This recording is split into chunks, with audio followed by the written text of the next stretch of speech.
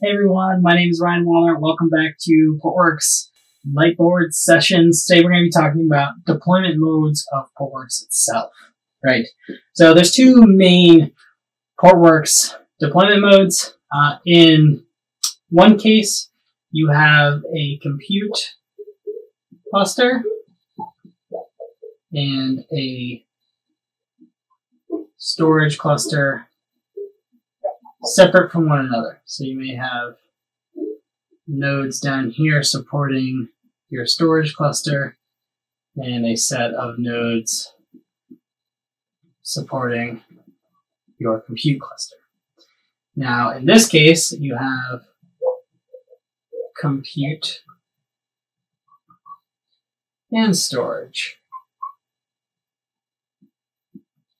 In this case, it's called hyperconverged, right? So your nodes here are both compute and storage. So here you'll have disks supporting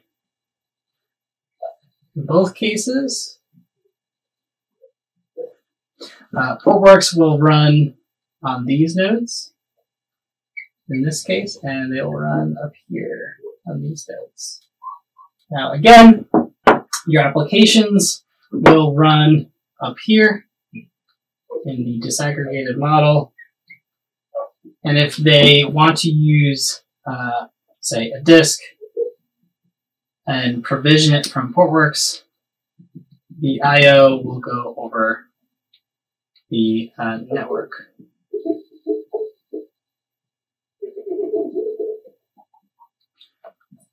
In this case, your applications run on your same compute and storage. So if this is using a disk here, it's local to the node, right? So you're going to get better performance because your data locality is right there next to the data itself than in this case where you're going over the network.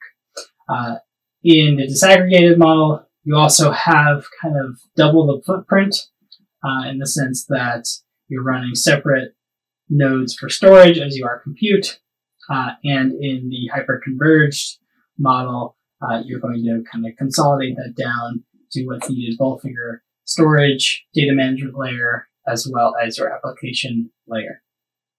So again, this is our two deployment model.